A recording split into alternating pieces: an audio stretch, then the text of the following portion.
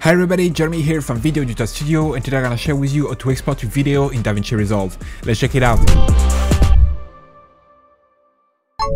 Alright, so we are on the edit page right now. I'm gonna show you two ways to export your video. You can do it from the edit page right here, and you can do it from the render page. So from the edit page, you can just go over to file, and here you're gonna look for quick export. Not export project, because those basically export a project file, a working file of the project or the timeline. Here you're gonna search for quick export, and you're gonna click on it. You have basically a bunch of presets that you can choose from: H.264, H.265, ProRes, YouTube, Vimeo, and Twitter. You can just pick whatever you want. If you want to choose the highest quality, just choose H.265 or ProRes, and then you can just simply hit export, and you choose the location, the name of your file. So here, video 2, you can save, and then the export is starting. Perfect. Now the video has been exported. It's confirmed by rendering completed. So here you can just close that, and now you have your video exported. That's one way to go about it. If you want to have more control over your export, you can go to the rendering page, and here you have again a bunch of presets that you can choose from, like YouTube, Vimeo, and so on. And you can also choose here a bunch of project export to come and work, for example, in Premiere. But for the time being, we're gonna focus on custom, because that's here that you're gonna encounter most of the parameters that you will change. So basically here you can change the name of your file. So we're gonna call it video 2. You can then choose the location. If you want it, right now we're gonna do it, for example, on my desktop. You have the name of the file, and here export it to desktop. You save.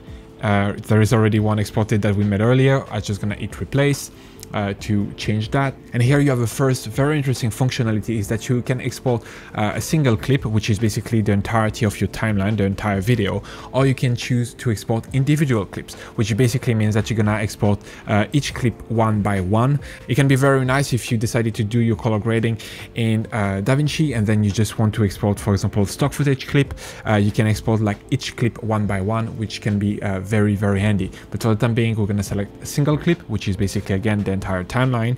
If you wish here to do the entire timeline, you have the possibility to do that right here, or in and out range, which basically here you can select the range that you want to export. So here, the beginning of this clip not going to be exported. It's going to export from there at 1 second until here 4 seconds. So you have the possibility to do that, also to select a specific range in your video. For the time being, we're just gonna do entire timeline. Here you have 3 toggle buttons that you can choose from that gonna show you different settings that you can change. So here the video settings that we're gonna go through in a second. Here the audio settings, and here the file settings that allow you to just do a couple of things regarding the naming of the file, that show you also the amount of space that you have available on the place that you're exporting the video at, and a bunch of other stuff. So for now, we're just gonna go back to video.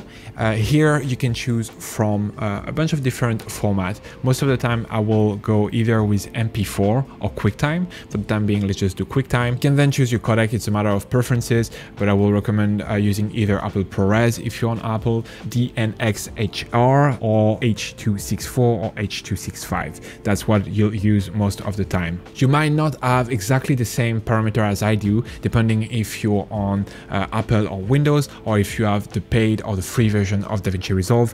Those may change a little bit. For this one, let's just do Apple ProRes, and here you can then select the type. So if you want something with a lower quality, you can choose LT, or if you want to have highest quality, you can choose Apple ProRes 422 HQ. So I'm gonna select that for the time being. Then you can change your resolution. So usually, even if I work with something that is HD, I like to upscale it to 4K Ultra HD right here. So I'm just gonna do that right now. I will not touch on advanced setting, because it's very specific, and usually it's used to troubleshooting some error during the export. At least that's how I see it. And here, subtitle setting, it's the subtitle that you can export. So here you can just tick that box and export the subtitles that you've created, if you've done so, as separated file burnt into the video, or as embedded caption. You can also choose the format of the export, either SRT or any other format that you wish to choose. But for now, we're just gonna untoggle that because we don't need it at all. And once we're happy with our setting, we can just add to render queue, and here it just gives me a warning message because I'm basically upscaling from HD to Ultra HD, but it's alright, so I'm just gonna say add anyway. I'm happy with that. I'm gonna replace because I've already made an export of this video, and here in render queue you can choose to export multiple video at once or only one video at a time. This is very helpful because imagine you have a couple of different videos that you've edited in one project. So here I have my video 1. I can then choose another video that I want to export. So here in another timeline, video 2 that has similar export setting. I'm just gonna here just change the name to video 1, and here I'm gonna hit add to render queue, and now I have 2 videos in my render queue. And then you can just either select only one, or you can select the 2 and you can then render all. That can be very, very nice and very convenient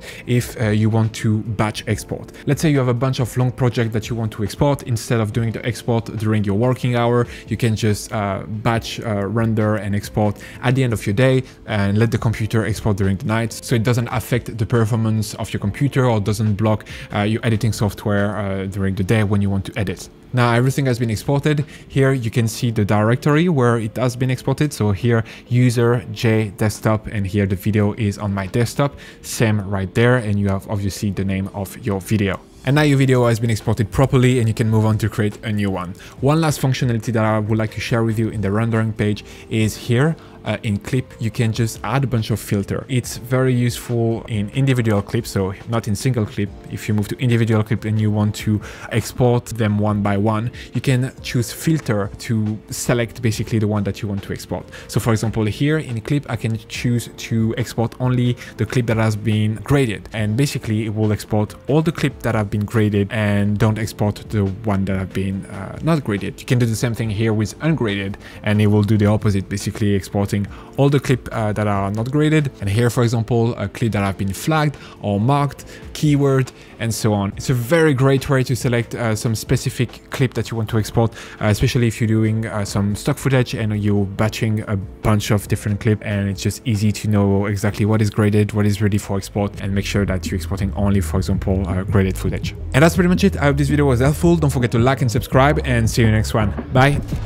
Speed up your workflow and create better videos using the pack available on our website, including titles, transition, and templates, but only for Davinci Resolve. Get started today by downloading our free starter pack containing a compilation of 20 titles curated from our library. Link in the description below or at videodjastudio.com.